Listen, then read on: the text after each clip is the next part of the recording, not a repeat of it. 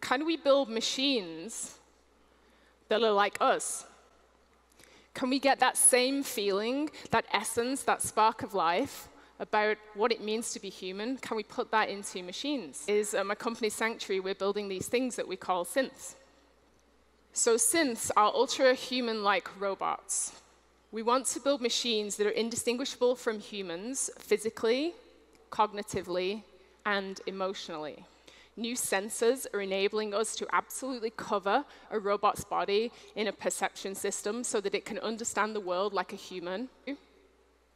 And technologies such as generative design enables engineers to design robots faster and make them more beautiful and organic than ever before.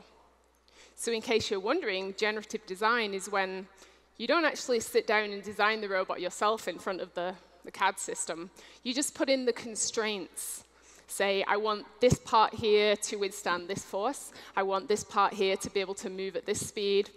And then you hit go, and an algorithm actually designs a piece for you. So then what you can do is you can actually take this design that an algorithm has created, and you can 3D print those parts, now those parts that make the chassis of the robot. This one allows us to print in carbon fiber with inlaid Kevlar, which means that the robot chassis is stronger than aircraft-grade aluminum, half the price, and it takes about 1 to 10% of the time to actually design and fabricate this.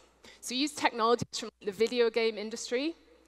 This is how people animate video game characters. We make the robot move in the same way using these techniques. And all that advancement that's gone into making avatars more realistic, making video games more realistic, is now being put into human-like robots.